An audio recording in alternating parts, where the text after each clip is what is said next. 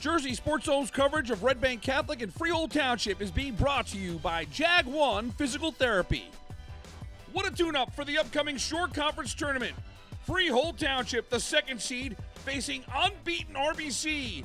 The Caseys are 10-0-2, and they're seeded fourth in the SCT. First half, Caseys with a free kick. Eva Carton gets a shot off on target, but Ainsley Moy is there to make the save. Through 40 minutes, we're scoreless. Second half, Sophie Tonino's left foot is a quality shot. Kayla Naughton makes the save. Sophia Santarelli with a chance on the rebound, but RBC is able to clear it out.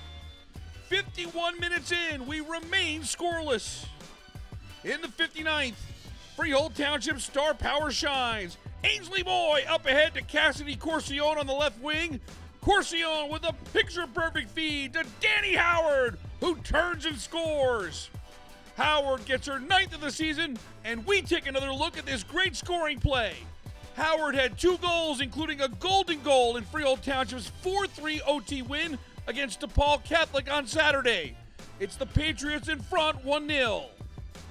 77th minute, Howard on the attack. She feeds Moy. Ainsley Moy goes down hard inside the 18, and PK is the call.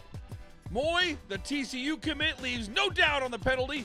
That's her 8th goal of the season, and it wraps up an impressive road win for Freehold Township. 2-0 is your final. Ashley Moore had 5 saves for the shutout. The Patriots are now 12-2 and reminding everyone that they're the defending Shore Conference champs. In Red Bank, I'm Rich Grampanis for JerseySportsZone.com.